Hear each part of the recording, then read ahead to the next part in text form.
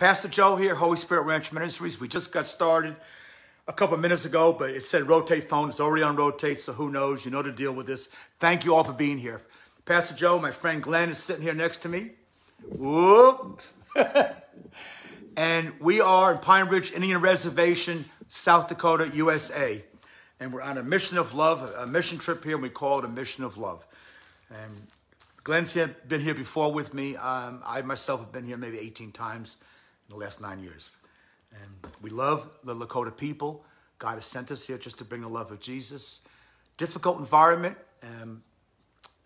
The Indian nation in America have been abused in many ways. We're not going to get all that in this message, but they've been abused for many years, going way back, in many ways, by the white man, by the U.S. government, and by the supposedly church.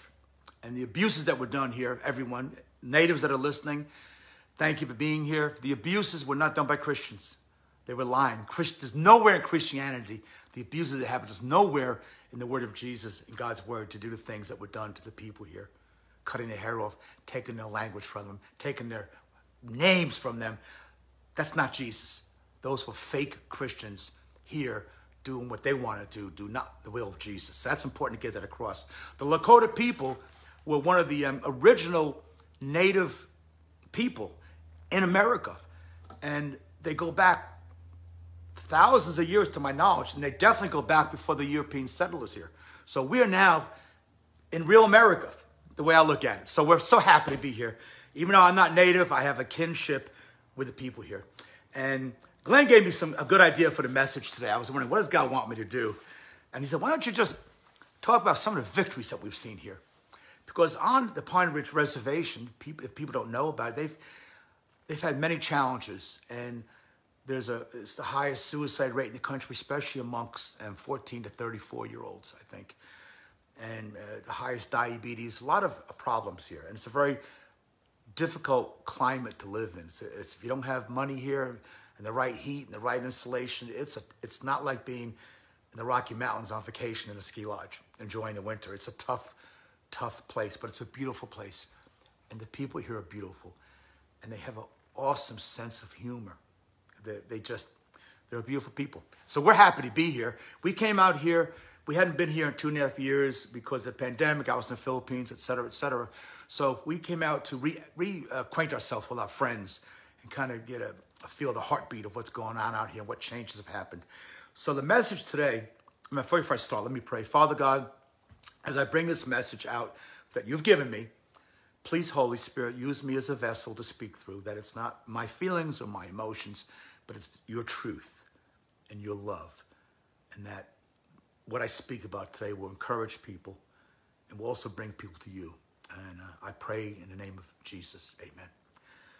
So the message today is about, the title of the message is to overcome seemingly impossible circumstances in Pine Ridge Reservation. And of course, I'm going to speak about some people that have had victory here, overcoming impossible circumstances. And they did it they had one thing in common. They've got Jesus in their lives. They've got faith in Jesus in their lives, in the power of Jesus.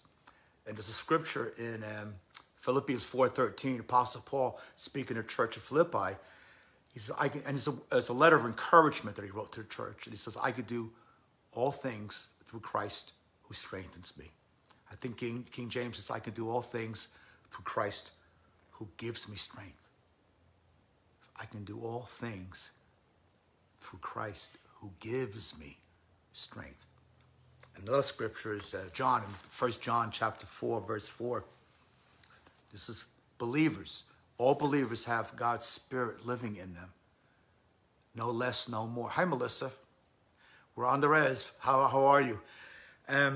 All believers, Melissa, all of us, anyone who's a follower of Christ has God's Spirit moved into them. The Spirit of Christ lives in us. And 1 John says, the Spirit that lives in you is greater than the spirit that lives in the world. The only good spirit is God's Holy Spirit. The spirit world is real. And natives know that. Spirit world is real.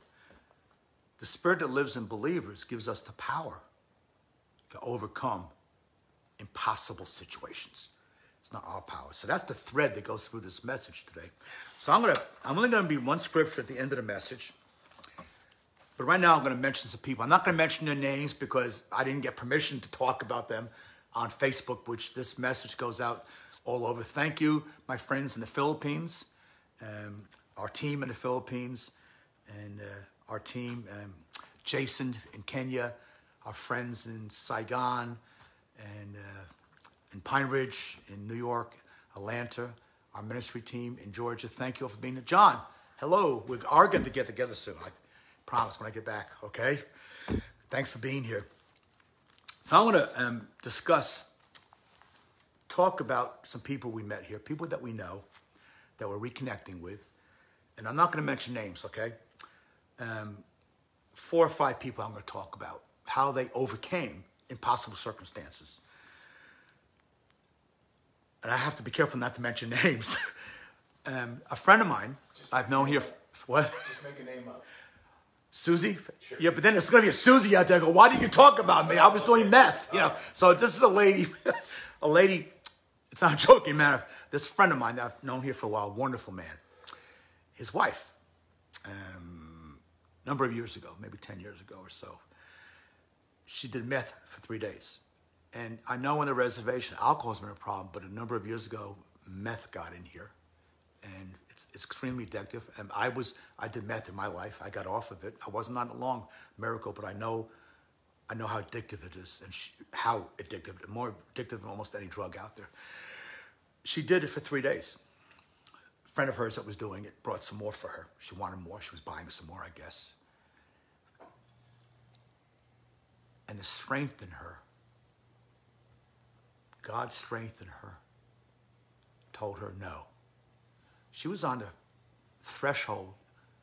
3 days of doing it and you're getting more, you're addicted. If 3 people do it for the first time, one becomes a lifetime addict the first time. It's that addictive. So she was 3 days in, she was ready to go. And she stopped right there and said, no, I don't want it. If she hadn't said no, that would have been it. Her life would have been changed forever. She also doesn't drink, and she said she's been sober for 10 years. And if you're listening, you know what I'm talking about. God bless you. So that's a huge victory. Am I doing all right, Glenn? Just let them know that. Oh, you can jump in, yeah. Just let them know it was the power of the Holy Spirit. Power of the Holy Spirit. Yep. That's the thread here. The power of God's Spirit in her. She ain't that. She's cool, but she's not that cool. Nobody's that cool that you could just go, I am not going to do it now. But the power of the Holy Spirit in her overcame. Because the power of the Holy Spirit is stronger than any of the spirits out there. So God's Spirit in us, the Spirit of Christ in all believers, we've got the tool that we need to have victory. Because we can't do it. But when we come to Christ and we humble ourselves to God and we accept Christ as our Lord and ask Him, and we immediately receive God's Spirit to live in us. And that spirit is stronger than any of those evil spirits in the world, because addiction is an evil spirit. It's not from God. It's from the devil. It's from hell itself. Another man that I have seen a couple of years, a young man, 26, 27 years old, I'm not going to mention his name, gave him a Bible a few years ago. He's a Christian. He's a believer. He told me he's got another Bible, a new Bible. When I met him, he was struggling with, let's just say, depression. And he's not struggling with depression anymore. He's sort of smiling, and what a handsome, handsome young man. He's got the love of Jesus coming out of him. He's a victory. The Spirit living in him has given him victory over depression, over being lost and confused. And right now, he's getting his GED, and he's already looking for employment. So when he gets the GED, he can get the job that he wants to get. Another victory. I'm going to go to a minister. I'm not going to mention the town because I don't know if he wants me to reveal any of this. But there's a minister we met a couple of days ago. He's in one of the towns on the reservation. Hasn't been here that long, and he's making a difference. He's a believer. He's a Christian, and he's making a difference against all odds. Where he's at, everything, all the odds are against him. And because of the power of the Holy Spirit living in him, he's making a difference in people's lives. He's making a difference with homeless people. He's making a difference with many young people. He is affecting their lives. He's helping people get out of the great abyss. and being able to live and have a life. And any words you want to add to that? No. The only thing I would add to the three stories is that anytime the Spirit moves, it doesn't mean your life becomes perfect. Yep. So no one here's lives became perfect, but they avoided the tragedy that ultimately could have fallen them had they continued on that path. So they have the opportunity to build a better life, and they're taking that opportunity. But it doesn't mean it gets easy. Oh no, and I'm not going to mention all the challenges this particular pastor's had even a couple of days ago. He's having great success, but the adversary is very talented. The enemy's the cleverest of all God's creations. The enemy strategizes against us. So this man doesn't give up. And if you could look back at Jesus' disciples, his apostles, what happened to them? They got taken out. So just because you're walking in the power and you're overcoming the impossible, it doesn't mean the challenges aren't huge. That's what Glenn's talking about. And with the power that lives in us, we don't give up. The T-shirt that Glenn has on is our ministry shirt, but you don't want me putting you on here, so. Okay, all right, okay, there he is. Here's the shirt. Speak Jesus, love people, and never give up. And that came from my spiritual father, who's passed on to be with the Lord, who went all over the world. And I asked his widow, can I take that for us? She goes, Bishop always said he owned nothing. It all belonged to God. Whatever it was, he says, take it. And we live by that. Speak Jesus and love people.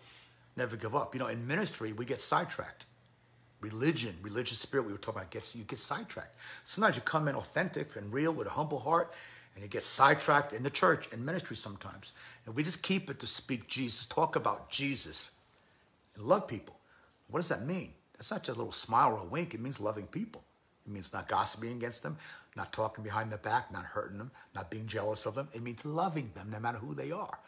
Jesus loved me when I was an immoral drug addict. He loved me. He loved my sin, but he loved me. And then never give up. So when you get beat down, everyone, and if you get beat down, not just by life, by serving God sometimes, you get beat down by the enemy, don't give up. The Bible says keep standing. Ephesians 6, and we'll be still standing. Another person, I'm not going to go on too long. Oh, I must mention her name. Okay. We know someone here, we've known her for years. And if anybody from the res is listening, you're going to know who I'm talking about. She might be the greatest advocate we've met for her people. And she's 75 years old now. And she hasn't stopped. She's still trucking. She hasn't given up. She's going all the time to help her people. And not just to help her people, okay, how can I explain it? She's helping her people in many, many ways. Jobs, training, young people being trained to earn a good living. She's helping in so many ways. Tapping into resources. Oh, tapping into resources and grants and dealing with the federal government and companies. She's 75 years old, and I think a 30-year-old would have trouble tapping into all she's doing. And housing. I mean, she's on all levels helping her people, but she's also into teaching her people how to fish. There's times you give to help people, and she does that, but she also, her big thing is to help people how to help themselves. And we saw some young people the other day, 20-year-old, 19-year-old, learning carpentry. I mean, really learning. They just put a roof on and stuff, and they're learning. So when more building opens up here because there's a housing shortage, they'll be able to work and get paid for it and be able to buy good food and live well. So it's just awesome. She's the greatest advocate I know here for her people here. And at her age, look how God's using her. And she's a believer. I'm almost finished. Where we're staying right now, in the midst of the pandemic that's been happening here, and it hit the reservation hard when it hit, and there was a lot of lockdowns and quarantines, and they stopped movement between towns. So commerce, no commerce hardly, just some of the stores were open for food. Very, very, very difficult time in a difficult place already. And where we're saying, in the midst of all this, they're building and expanding. Isn't that something, Glenn?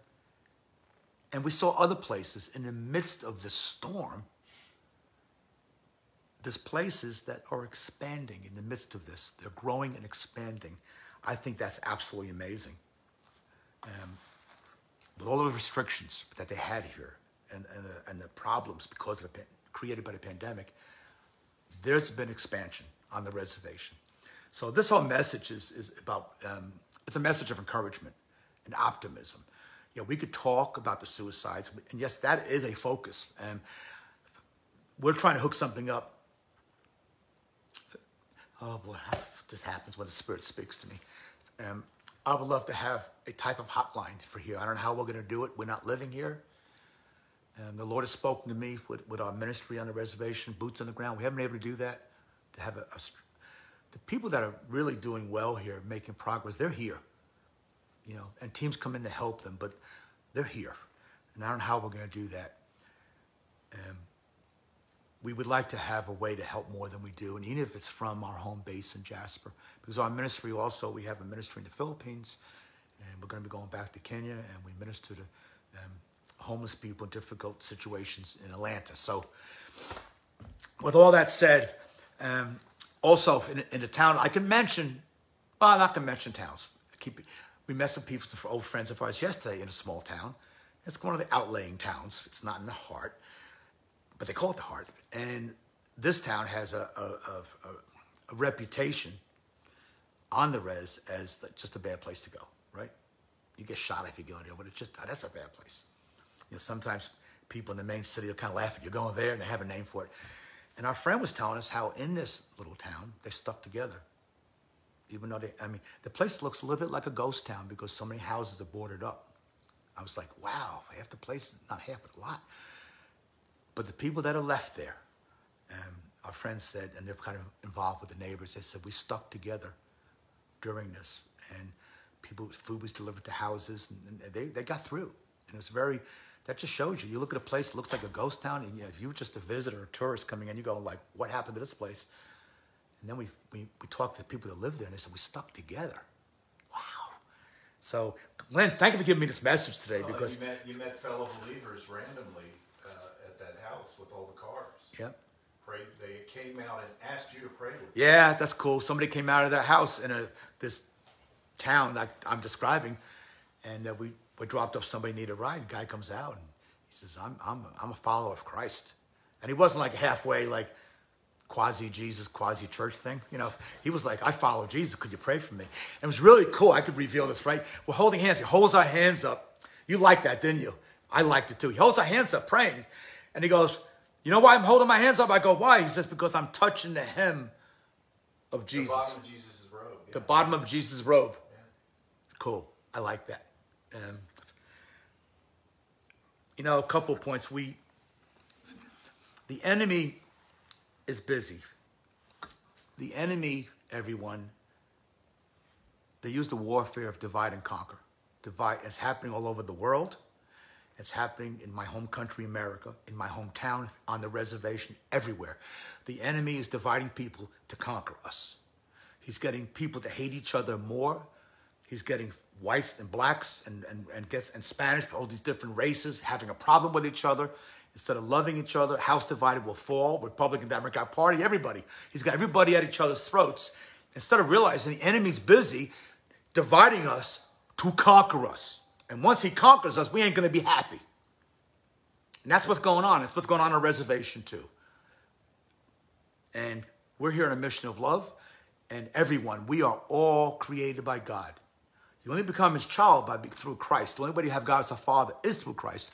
But God creates all of us, everyone. And there's only 4 blood types. So you could be a Native American or a black person or somebody from India or a white dude, whoever you are, or Spanish or Colombian. And if you're dying there, and the only person there has your blood type of the 4 blood types, and he's got your O negative and he's got the same, you got it, his blood is going to get you to survive. His blood in your veins. I mean, you know, think about that. We are all created by God. And if we all would love each other more and be united, and be more forgiving,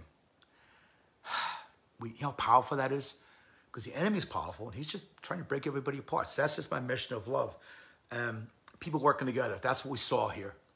For all the challenges, specific challenges, the challenges that are very specific to the Pine Ridge Indian Reservation, we saw people, we saw victories. We saw people working together.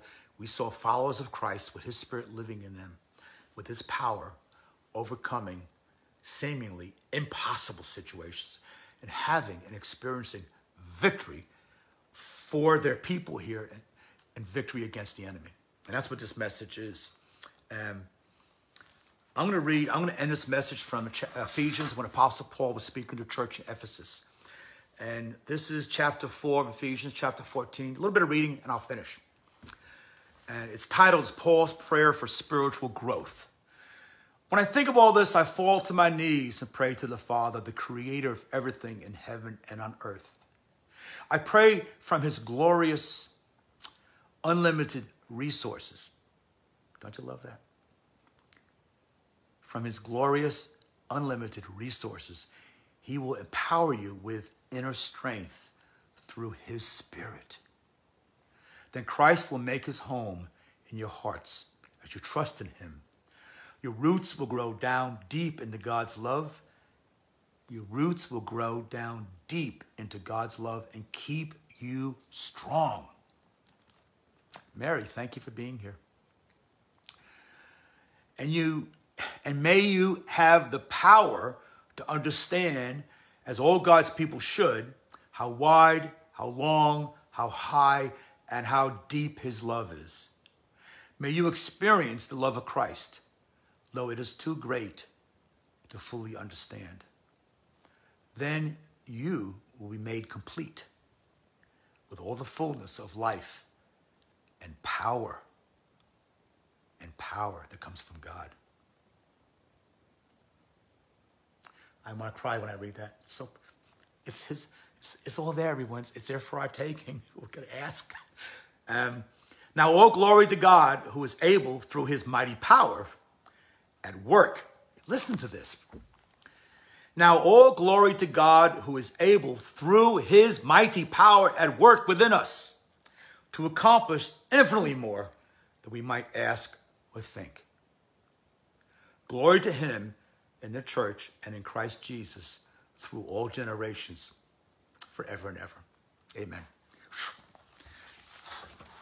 That scripture, that prayer from Apostle Paul really sums up what we're talking about here better than I can. Thank you all for hearing this message of victory with the Lakota people. Not just Lakota, other people live here too. Victory on the reservation, Pine Ridge Reservation. Beautiful place. And Father God, I pray for everyone listening that this message is about here, but it's about your power in all believers.